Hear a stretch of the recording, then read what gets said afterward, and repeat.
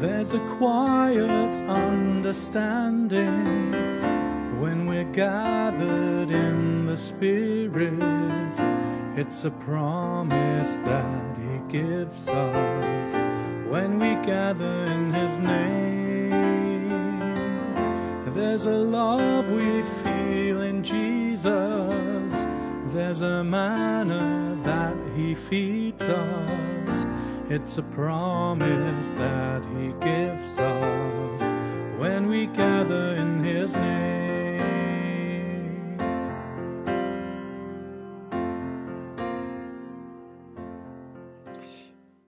Every week on the BBC News channel, there's a programme called Click. It's supposed to keep us in touch with the world of technology and all the developments.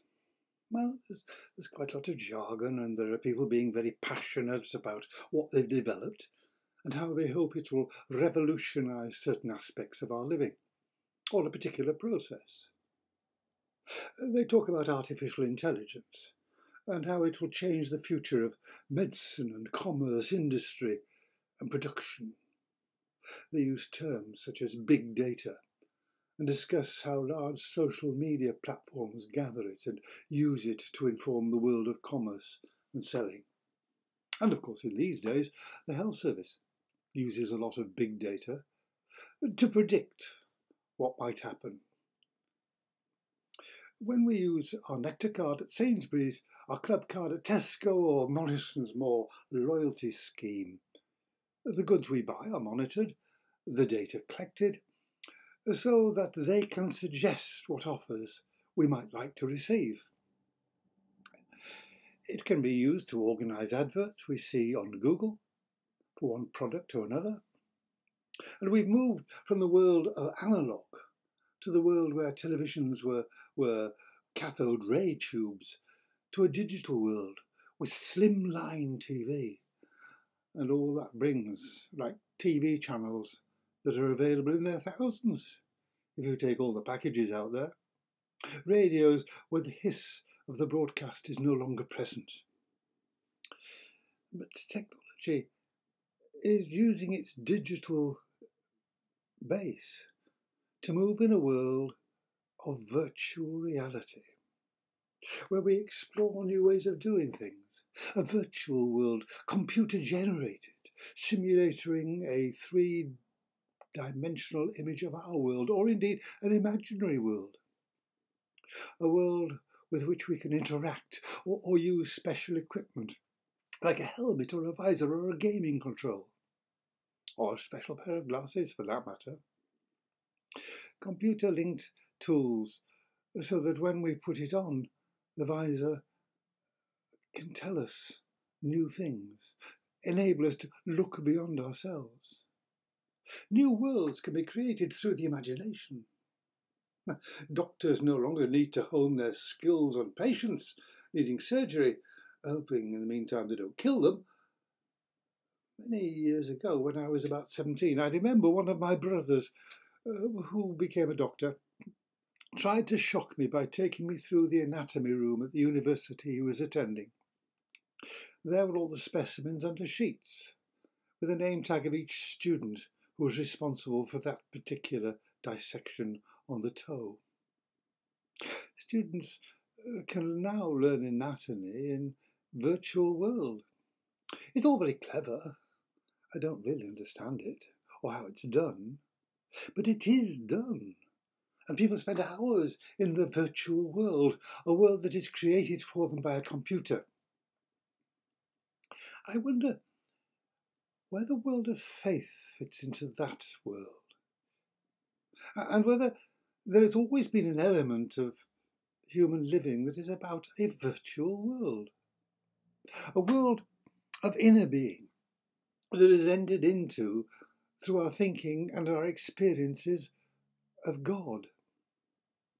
It's not computer generated, but it hovers at the edges of our perception and our understanding.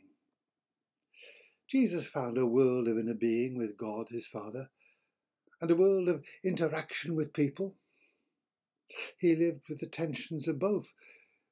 In the world of people, there were differences as well. differences between Jew and Gentile, differences between man and women and how they were treated, differences between slave and free, difference between Roman and Greek, Jew, and so it went on. A world full of differences. Differences between those who believed that God could only be accessed through patterns of faith that had been long established in the tradition of the Jews. Jesus challenged them by his very being. He challenged them in a way he dealt with people and was more concerned with the world of their inner being than he was about the regulations that surrounded it and how it might be achieved according to priests or Pharisees, Sadducees, and the religious tradition. Their world was based on the notion of authority that came through the Torah, set out in the first 5 books of the Bible, known as the Pentateuch.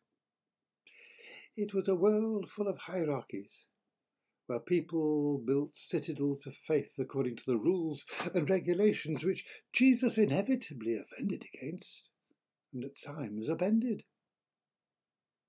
They challenged Jesus about the nature of his authority, where it came from, who had given it to him. When John the Baptist was alive, they challenged him as well, but his life was cut short on the whims of Herod's wife.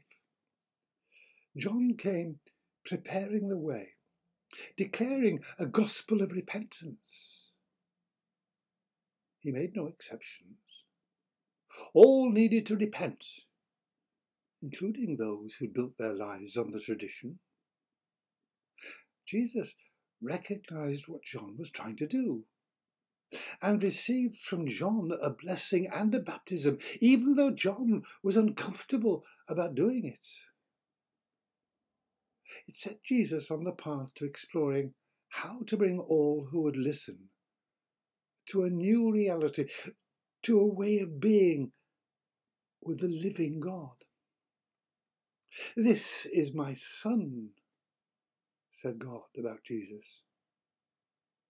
Yet in his world, as in ours, it was more than just a statement of religious piety. It was an encounter with people, real people. People whose lives were caught up in a mess, caught up with anguish, caught up with illness, either their own or other people's. People who were poor, people who were prosperous, people who were rich, people of every type. People who could laugh and cry. There was nothing virtual there. The tears and the laughter were real responses to who they were and what they faced. He knew. He met. He ministered. He healed. He loved. Welcome to the liberated world of Jesus, where the compassion and grace of God is more important than the system, more important than the tradition, more important than the I been, as they say where I live. Welcome to Jesus. Come to him and share with him so that he can help you discover and explore the love that he has for you and for all of us who are struggling at times to hold on to the reality of faith in our virtual world, which is so often around us. And so a prayer.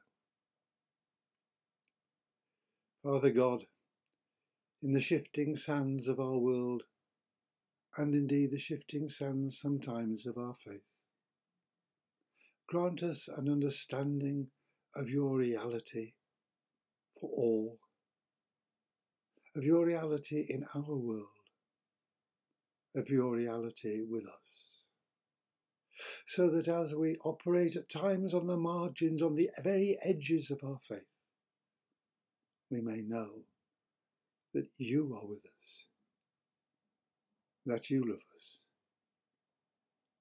that we may know that we worship the living God and his Son Jesus Christ. Amen.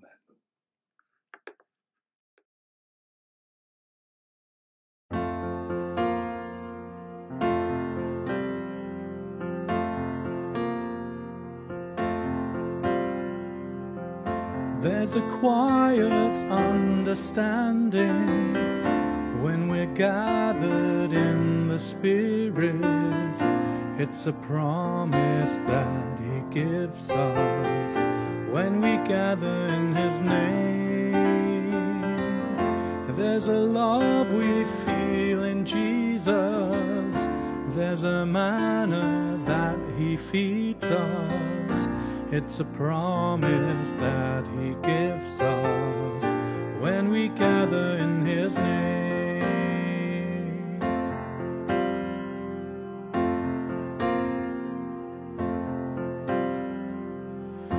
And we know when we're together, sharing love and understanding, that our brothers and our sisters feel the oneness that He brings. Thank you, thank you, thank you, Jesus, for the way you love and feed us, for the many ways you lead us.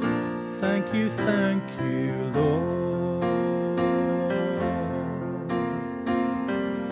And we know when we're together, sharing love and understanding, that our brothers and our sisters feel the oneness that He brings. Thank you, thank you, thank you, Jesus, for the way you love and feed us, for the many ways you lead us. Thank you, Lord. Thank you, Lord. Thank you, Lord. Thank you, Lord.